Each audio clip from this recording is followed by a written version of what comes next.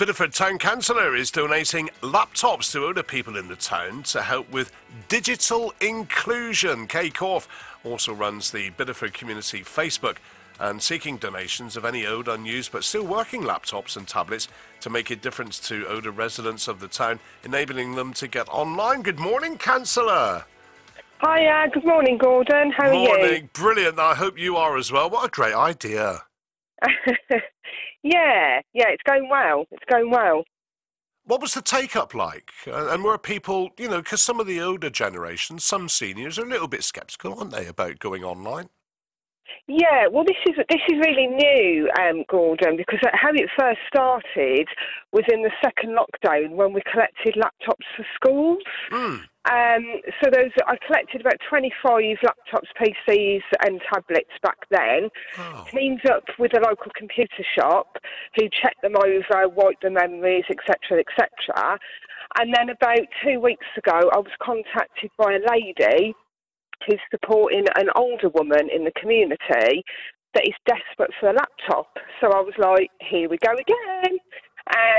So now I've started collecting equipment for older people, anyone really that needs it. There's no judgment, there's no barrier. If you need one, get in touch and I'll find you one. Have you been, and with your colleagues, Kaye, been opening the eyes of a lot of people and realising suddenly what they can do and what they can achieve, and just looking at other things going on in the world? Well, yeah, and I'm in such a privileged position, Gordon, because I'm a councillor, an independent councillor, but I'm with an amazing community group called Cllr Kaye Corfe.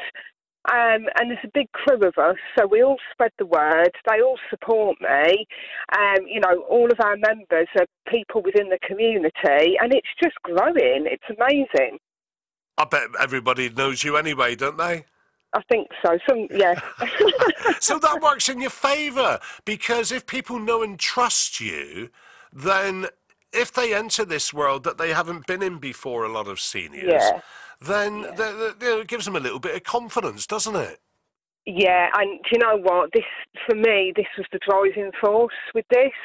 I mean, I'm a support worker anyway in my paid employment, so I understand the barriers for people on the edge of society. Yeah. And actually being excluded digitally in the age that we're in now, and just about to come out of a long-standing pandemic, it's so important, to be able to upskill in the digital world and have access to it. And I just don't feel there needs to be any reason for any members of our community to be excluded.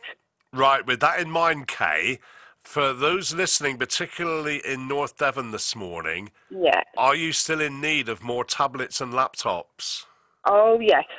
Bring them to me. So, there's so many people out there, and I know it from when I did it for the schools, who've got these laptops, tablets, PCs, sitting collecting dust on a shelf or in a cupboard. And, I've had people say to me, why don't you raise money to buy new ones? And I'm like, there's no need, because all this equipment is sitting there unused.